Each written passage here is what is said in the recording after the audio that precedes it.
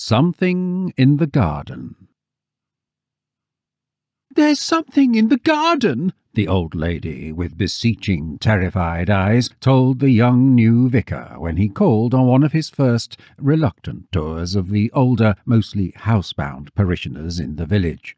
The woman held onto her front door with both hands, as though ready to slam it shut if her visitor showed the slightest sign of letting in something unpleasant with him.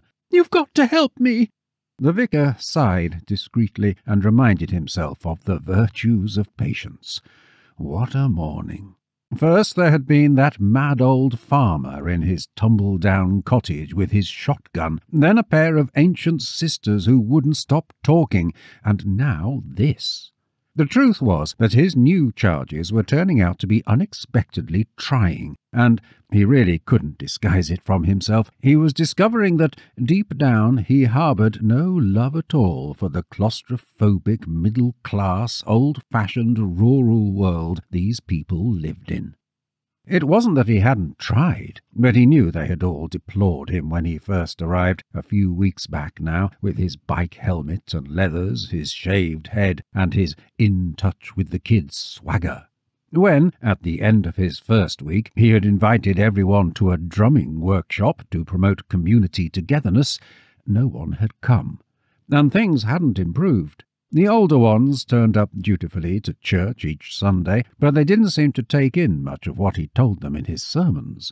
Not a single face younger than 60, sometimes 70, stared back at him from the congregation. Most of his new flock, he learned, had lived here all their lives, and outsiders were rare creatures indeed. There were hardly any young families in the village or in the surrounding hamlets, and there wasn't a black face to be seen anywhere. During his first sermon, his congregation had been politely attentive, but unmoved by his pleas for racial harmony and tolerance of rebellious youth. It was as if such things had nothing to do with them, which he had to admit they didn't in a practical, everyday sense. Why on earth had he been sent out here? He was an urban soul, unsuited for service in this closed-in backwater world with its neat cottages and scrupulously tidy flower-beds. He didn't fit in, probably never would. "Hey, Mrs. Willoughby, calm down. Let's get back in touch with cool, like God intended. Cool. What's the problem exactly?" "What?" The old lady stared at him, thrown for a moment, then recollected herself. "There's something in the garden, something nasty. I daren't leave the house. No one will listen to me. They think I've lost my mind, but I haven't. It's there, I tell you. Oh, I do wish someone would listen." It all came out in a rush. She spoke with her gaze darting around them where they stood in the porch of her tidy red-brick Victorian country house, as though expecting to see something. The vicar's eyes strayed to a bird bath placed just to the left, in easy view of the front window, and automatically read the inscription in the cement. "You are nearer to God's heart in a garden than anywhere else on earth." Yeah, right. Tell that to the homeless people in the underpasses, why don't you? The vicar silenced the voice that sneered from the back of his brain and tried to remember what little he had been told about Mrs. Willoughby.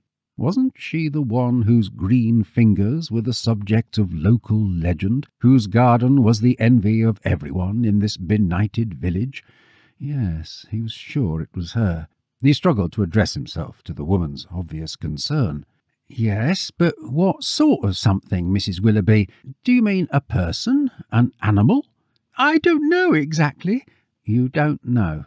Well, have you seen something, perhaps, or heard something?" "Oh, yes, definitely heard. Not seen, quite, but I've certainly heard something." "What have you heard?" "It's hard to describe. A sort of slithering." "Slithering?" "Yes, especially when it's dark or when it's been raining, like a big snake or worm moving down the paths and rubbing against the walls of the house. Some nights I don't sleep at all for the sound." The vicar attempted a sympathetic smile. What were these country folk on? "It would have to be a very big snake or worm to make an audible noise, Mrs. Willoughby. It's probably just your imagination." No, no, the woman insisted, looking up at him with an agonized expression and clutching at his hands in desperation. I can't tell you precisely what it is.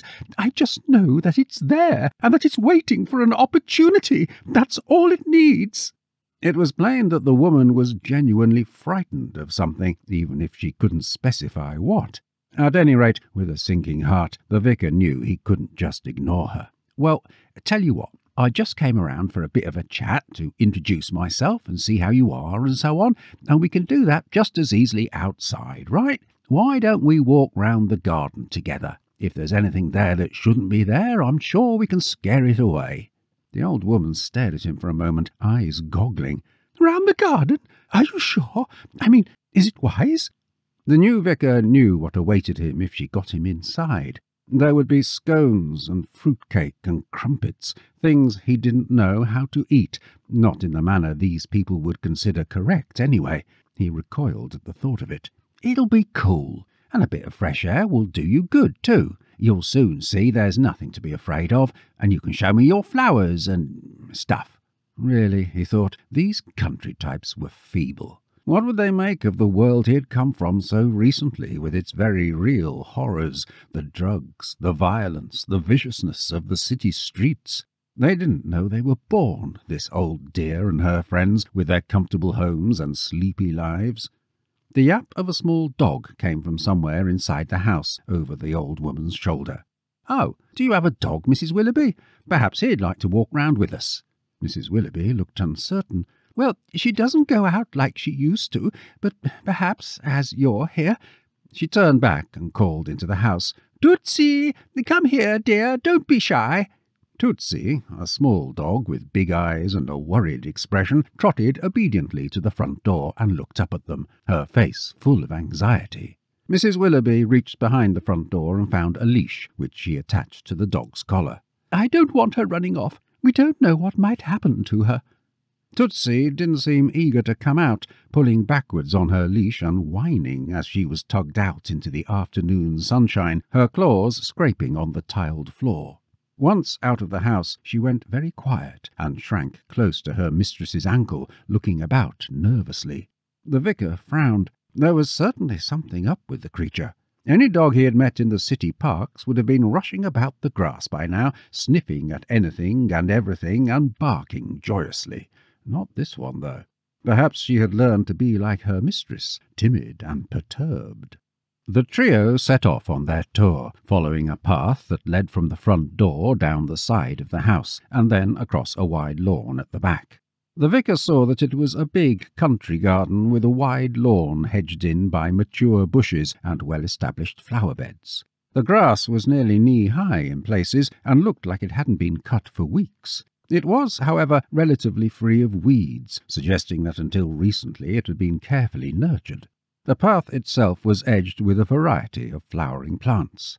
"This is pretty," observed the vicar cheerily of a big red bloom overhanging the gravel. "What is it? I'm afraid I'm not very good with names of flowers, except roses and daffodils." "It's a rose." "Oh." Mrs. Willoughby stopped in the middle of the overgrown lawn, where the path broadened out into a small circle lined with plants and shrubs. She surveyed the tatty borders on either flank with a sorrowful eye. "I'm afraid it's all got very untidy, disgracefully so." The vicar tutted in what he hoped was a consoling rather than a reproving manner. "There's nothing disgraceful about nature, Mrs. Willoughby. It's all perfectly innocent. It's just our way of looking at it that sometimes makes it appear disgraceful." Mrs. Willoughby nodded in a distracted manner, plainly not listening to him. Not that there was anything else to listen to. In fact, it occurred to the new vicar, it was unnaturally quiet, hardly a sound to be heard at all. Perhaps it was just that it was all so different to what he was used to back in the city, where it was never quiet. Even in the middle of the night there was traffic noise, people shouting, the sound of trains and distant sirens. The silence here was so complete it was like stepping into a painting or something, where nothing was actually living or capable of doing anything. He tried to thrust the impression from his mind. "Does the garden carry on down here?" He took half a step to carry on down the path, which led through some bushes towards an open archway in an old brick wall. Mrs. Willoughby gripped his arm and held him back. I really think we should stay on the lawn. It might not be safe to go further. It could be hiding in the bushes, waiting for us." The vicar patted the old lady's restraining hand. It was like dealing with a small, frightened child. "Now, Mrs. Willoughby, you know you won't be able to relax until we've checked the whole place thoroughly. I'll look after you. What's through the archway?" "That's the kitchen garden, where I have my greenhouse and grow my vegetables, but I really don't—" The vicar patted her hand again and gestured to her to lead the way. Reluctantly, the old lady did as she was bid, and led him, without speaking, under the archway and into the walled kitchen garden beyond. As well as vegetables and orchard trees growing within the shelter of the brick walls, there were rose-covered trellises, ivy-covered sheds, impressive banks of nettles and other weeds, and, in the centre of everything, a large, ruinous-looking greenhouse. The vicar was surprised at the air of abandonment that pervaded the place. Was this ramshackle, brambly patch of ground really the garden everyone else was so jealous of? Everything looked like it had been left to run to seed. There were weeds everywhere, their sturdy green stems even ascending the glass cliffs of the greenhouse itself. And what was this slimy stuff running in crooked lines over the paths and under his shoes? A small bird alighted abruptly on the wall behind them, chirruping with unfeigned lightness of heart. The vicar welcomed the relief from the deadening stillness, and turned, getting a brief glimpse of what he thought was a robin, before it dipped off the wall on the other side, presumably after spotting something edible. "Oh dear," said Mrs. Willoughby, "I haven't been in here since the start of the summer. It's all got well, you can see it has." "It's not too bad," said the vicar, turning back. "I must say that's quite a greenhouse you've got there, Mrs. Willoughby." The greenhouse was a large, ornate Victorian affair with fancy iron framework crowned by a glass cupola. The vicar couldn't help reflecting to himself that there were families in the city living in apartments that would have fitted comfortably inside this structure with a deal of room to spare. As to what Mrs. Willoughby had inside, there was a lot of greenery within the glass walls, pressing up against the panes and making it impossible to see what might or mightn't be lurking inside. The vicar followed Mrs. Willoughby to the door. The old lady cautiously turned the handle and then stepped aside to let the vicar go in first, her eyes wide in mute and trembling appeal. With just the briefest hesitation, the vicar ventured into the warm, fetid interior, brushing aside the hanging fronds of overgrown plants and, despite himself, checking quickly under the slatted wooden benching to reassure himself there was nothing untoward there. The dog observed his movements and cast anxious glances into hidden corners, flinching from shadows or unfamiliar shapes. Everything was growing in such profusion that it was impossible to probe every part of the structure, but nothing came out at them. All seemed just as it should be. The three of them reached the potting bench directly beneath the central cupola unmolested. "There you are, Mrs. Willoughby. You see, nothing to be alarmed about at all." The woman looked about her nervously, wringing her hands. "No, I suppose you're right." The potting bench was heaped with crates containing dozens of garden sprays of one kind or another. The vicar picked one up and read the label, "Kills aphids and other pests on contact." He put it back and picked up another one, which boasted of its efficacy against vine weevils. The contents of a third spray bottle were allegedly indispensable in the control of something called thrips.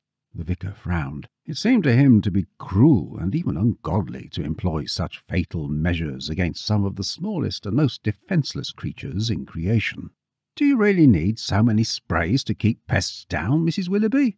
"I can see you're no gardener," said the old lady tartly, taking the spray from his hand and replacing it in one of the crates. "There's no room for half measures if you want a decent show, you know. Normally you'd find me out here every day in the spring and summer, spraying and putting down poison. You have to keep your eyes open, or you'll have nothing left. Fortunately, there are chemicals for most pests these days. Aphids, earwigs, and so on. They'll eat anything. I don't know what God was thinking of when he created such horrible creatures." She looked accusingly at him. Anyhow, I use the lot. Everything I can lay my hands on. Oh, I know what you're going to say. My late husband used to tell me I shouldn't overdo it with the chemicals, that you just don't know what they put in them and what effects they'll have in the long run. But, as you see, it's such a large garden, and people do expect you to keep things tidy. I don't know what I'd do without them, especially now it's just me. Not that John was much use around the garden, but he enjoyed mowing, and that left me free to do the other jobs. Her voice faltered at the mention of her late husband. The vicar maintained a respectful silence for a few moments, then tried to return the conversation to gardening. Even so, Mrs. Willoughby, I thought the gardening world favoured the natural approach these days. You know, introducing natural predators like ladybirds. Yes, I know all about that, the old woman interrupted testily. Some of the others in the village have gone organic, but that's not for me. I do things the traditional way, just as our forefathers did before us. You can't beat a quick spray to clear your roses, you know. None of the others can produce the quality and colour of my blooms at the fruit and produce show, or at least that was how it used to be. At the Harvest Festival last year, the church was full of vegetables and flowers from my garden. I'm afraid I won't be able to offer anything this year. Heaped up on the dirt floor around the potting bench was a substantial pile of large paper sacks, most of them torn open and empty, but for a few handfuls of bright blue pellets. What are all these bags? Slug pellets. The slugs have been a particular problem in the last year or two, so I got a good supply in. Their attention was abruptly distracted by a commotion in the garden, a tiny shrieking and fluttering noise from somewhere outside the greenhouse. The dog yelped with alarm. All three of them looked up, trying to locate the source of the noise. "Something's happening out there," said the old lady, half to herself. "Perhaps we'd better go and see," replied the vicar. They left the greenhouse and returned down the path by which they had entered the kitchen garden. On the edge of the big lawn, just below the spot on the wall where the vicar had seen the bird a couple of minutes before, was a splash of bright red blood and a scatter of little feathers, some of them still descending through the air. The vicar and the old lady stared at the mournful remains in bemused silence. Whatever the bird had planned to eat had clearly had other ideas. A trail of slime led from the feathers to some thick bushes close in under the brick wall. As the vicar's gaze followed the trail, he fancied he saw some leaves still trembling slightly, as though recently disturbed by something passing through them. Mrs. Willoughby, however, made no move to investigate, and the vicar felt little inclination to suggest they take a closer look. After a moment or two, by common consent, they followed the path across the lawn and back to the porch, where Mrs. Willoughby ushered Tootsie inside and apologized to her visitor for using up his valuable time. "It's no trouble at all," he told her. "I'm sure there's nothing to be worried about, but perhaps, Mrs. Willoughby, you ought to think about taking a little holiday. There's nothing like a holiday to brighten the spirits. Why don't you go away from here for a few days? Things seem to be getting a bit on top of you, if you don't mind me saying so. You must have relatives or friends you would like to visit." "Go away?" the old lady echoed. "Oh, no. Everyone I know lives in this village. It's years since I've been anywhere else. Where would I go? I've lived here all my life. I'm rather like a plant myself, I'm afraid. If you moved me from my native soil, I would only wilt and die." It was futile to argue further. After a few more polite exchanges, the vicar made his excuses and headed back down the front path. When he reached his motorbike, he turned back to give Mrs. Willoughby a last cheery wave, only to find she had already gone indoors, closing the front door behind her. The vicar let his half-raised hand drop and gave a little shudder. Despite himself, the visit had unnerved him. It was several weeks later, well into September, and in the midst of one of the busiest Sundays of the year, that the vicar next heard from Mrs. Willoughby. When she called him on the telephone at the new estate house that served as a vicarage, now the older, grander vicarage had been sold by the church, it took him a moment or two to place the voice. "Oh, hello, Mrs. Willoughby." "It's taken Tootsie." "Who?" "Tootsie, my dog." "Someone's taken your dog, Mrs. Willoughby?" "The thing in the garden." She sounded faintly hysterical. Perhaps she really was on something, he speculated. You never knew what the doctors were giving these old folks, or whether they overdosed themselves. "I daren't leave the house to look for her." "I expect she's just run off." Even as he said it, he wasn't convinced of it. A dog less likely to run off than Tootsie was hard to imagine. How long has she been missing? No, it's nothing like that. I'm sure something's happened to her.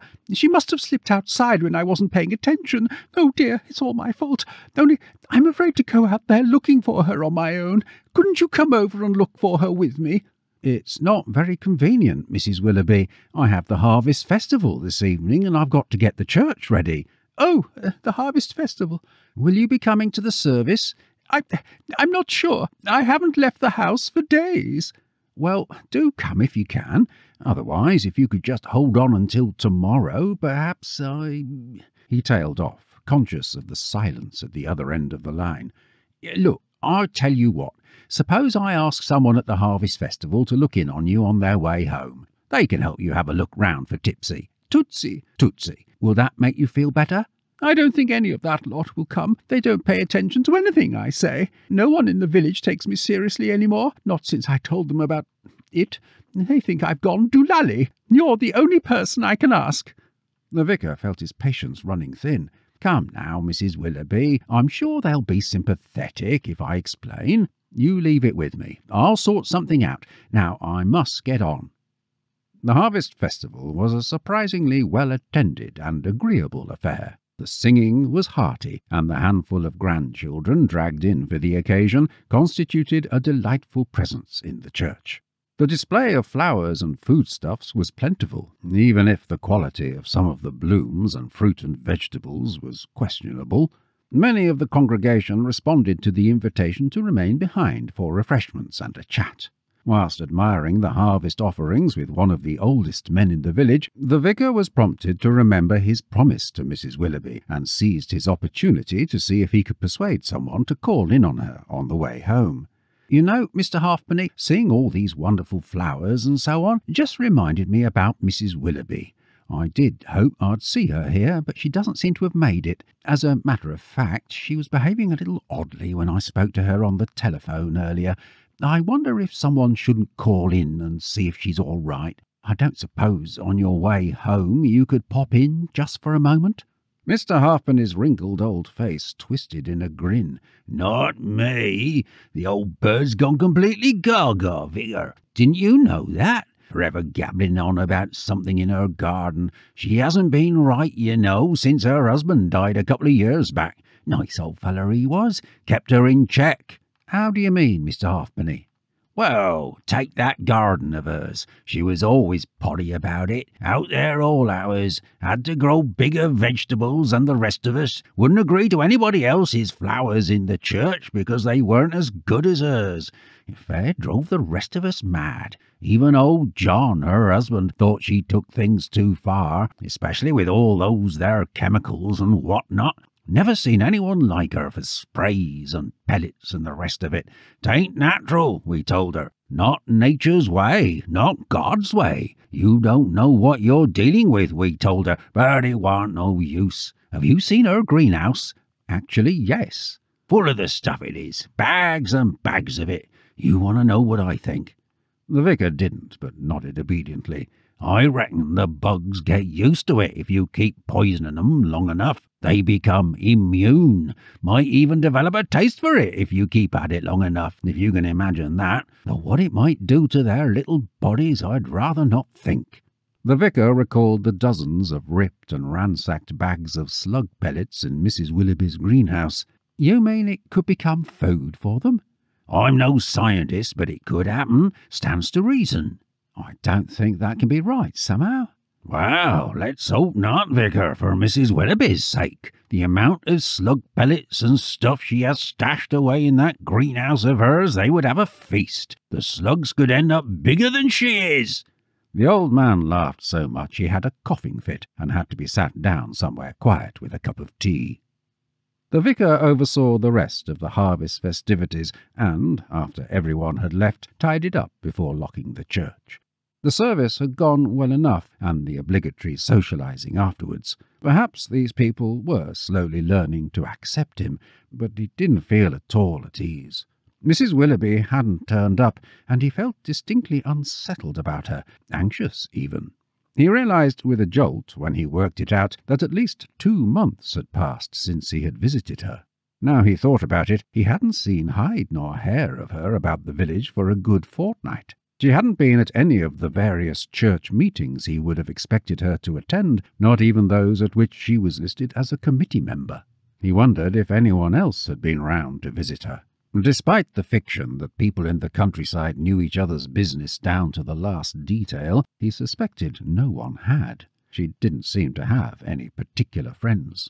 Thinking about that last telephone call from Mrs. Willoughby left him with a bad feeling. When he got back to his house, he stood irresolutely for a time at his front door, his key poised an inch away from the lock. The conviction was growing on him that he ought to check on Mrs. Willoughby himself. She might just be a batty old pensioner with a phobia about garden pests, but she was still one of his flock. The daylight was fading into dusk as he got his motorbike out, fired it up, and threaded his way through the village and up the single-track lane to Mrs. Willoughby's house. There was no one about among the neighbours, just lights showing here and there from behind curtained windows. Everything seemed still enough in the dim twilight as he removed his helmet and walked up the short path to Mrs. Willoughby's front door. It was open, which struck him as odd, even for this place where people rarely locked their doors when they went out. He knocked tentatively, then pushed the door a little wider and poked his head round it to see inside. The hallway was gloomy and deserted. He knocked on the door once more. "Mrs. Willoughby, are you there?" Receiving no answer, he stepped into the house and checked the rooms opening off the hallway. Nothing. He called up the stairs, but again received no response. He paused, and then, with a determined frown, found his way to the kitchen at the back, and rummaged in cupboards and drawers until he found a torch. If he really had to check outside, and it seemed he was going to have to, he wanted to see where he was going. He pulled the front door nearly closed behind him and followed the path round to the lawn at the back of the house. The huge garden looked ominous and threatening in the failing light. Recalling what the old lady had told him about hearing something moving about the garden at night, he switched the torch on and directed the beam across the grass towards the shrubs and bushes, right, then left, then pointed it up the long path that led over the lawn towards the arch in the wall of the kitchen garden. "Mrs. Willoughby?" No answer. There was nothing for it but to check the kitchen garden too. He played the torchlight on the path and tried to ignore the glistening shine of fresh trails of slime that glinted back at him from the growing darkness. The area beyond the archway, when he directed the torchlight towards it, was dense with shadow that the inadequate beam could not penetrate. The vicar steeled himself to investigate. Really, he told himself, this was nothing compared to the very real dangers he had faced in the past, confronting gangs of young thugs high on glue and pills, or trying to calm violent wife-beating husbands and rescue their children from harm. So why on earth was he so nervous? This village was definitely getting to him. The sooner he asked the bishop for a transfer back to the city, the better. No sound came from anywhere as he trod warily down the path towards the archway, swinging the torch beam from side to side in case something should come out at him. The whole garden was entirely still.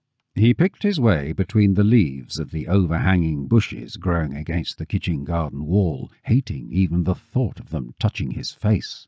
The gravel shifted beneath his feet, but he also felt a distinct stickiness beneath the soles of his shoes as each step took him into the kitchen garden itself. Here the trees and bushes were menacing black shapes silhouetted against a violet and peach-blush sky. The torch's beam was thin and feeble in the blackness that encroached upon him. He swallowed hard and followed the path from the archway to the door of the great greenhouse, having to turn sideways a couple of times to ease past overgrown plants and shrubs. At the greenhouse door he paused and almost called out Mrs. Willoughby's name once more, but didn't. The silence so unsettled him that the thought of his little voice going into it filled him with an obscure terror. He really didn't want to go into the greenhouse. He didn't believe he would find Mrs. Willoughby in the dark, tending her plants or something. But he had no choice. He had to see this through. He opened the door slowly, as quietly as he could, and stepped inside, then remained where he was and shone the torch around. There was something in the greenhouse that hadn't been there before, something stretched out just in front of the potting bench. At first, in the deceiving light of the little torch, it looked like a big, wrinkly jelly, about 6 feet long, and some 3 or 4 feet tall at its highest middle point. The vicar screwed his eyes up to see more precisely, but could make nothing of it. He took a step closer, hardly daring to breathe as he continued to keep the torch trained on the strange thing. If it hadn't been for its monstrous size, the vicar might have said it resembled nothing so much as, yes, a garden slug. One of those nasty, colourless, almost transparent ones, only this one was unfeasibly large and bloated, a huge, bloated, colourless, giant slug. The vicar hesitated for a moment. He didn't like the way the thing seemed to quiver a little, a subtle writhing motion running along its lower flanks, revealing it to be not jelly or plastic or rubber, but something indisputably alive, although there was no way to distinguish even which was the front end and which the back. Good God, what was this unfeasible horror he had found? He continued to play the torchlight over the surface of the hideous thing. Its skin was shiny with slime, and in places, especially around the central bulge, it was stretched so thin it wasn't quite thick enough to cloak the creature's murky innards. The vicar could make out, within the mass of jelly-like flesh, tubes and blood vessels, even something that pulsed rather as a heart might. The thing did not seem to be aware of him, but remained where it was, seething quietly. Then, all at once, one end of the thing contracted tightly, and as it did so, out of the jelly mass slid a slimy white globule about 3 inches in diameter. Another contraction resulted in the production of another globule, and then a third, and then a whole messy heap of globules. The vicar directed the torch at the glutinous pile of translucent white objects, and knew, with a kind of dumb horror, that these were the thing's eggs. As each egg appeared, the thing writhed and emitted a small, slithering sound. Suddenly he could hear Mrs. Willoughby's words echoing in his head. A sort of slithering, especially when it's dark or when it's been raining, like a big snake or worm or something moving down the paths and rubbing against the walls of the house. Struggling to suppress the gorge that rose in his throat, the vicar transferred his gaze to the thing's bulging torso. His lips began to move in silent prayer, but then he stopped and his eyes narrowed. There was something in there. Something deep down inside the revolting mass that didn't seem to belong there somehow. He screwed his eyes up and padded a few inches nearer, trying to keep the torch steady and peering hard. For several long seconds he squinted at the rounded object that had caught his attention deep within the giant slug's body. Then, with a cry of horror, he staggered back, crashing into a pile of plant pots. Long after his return to the city, the former vicar, who had given up the cloth in disgust at God's creations, continued to be troubled by a terrifying nightmare. Always he was back in Mrs. Willoughby's greenhouse, with only a torch to keep the terrible concealing darkness off, alone with an enormous slug with a bulging torso, and, deep down inside it, Mrs. Willoughby's half-consumed head, her eyes staring lifelessly back at him from inside the hideous creature's body.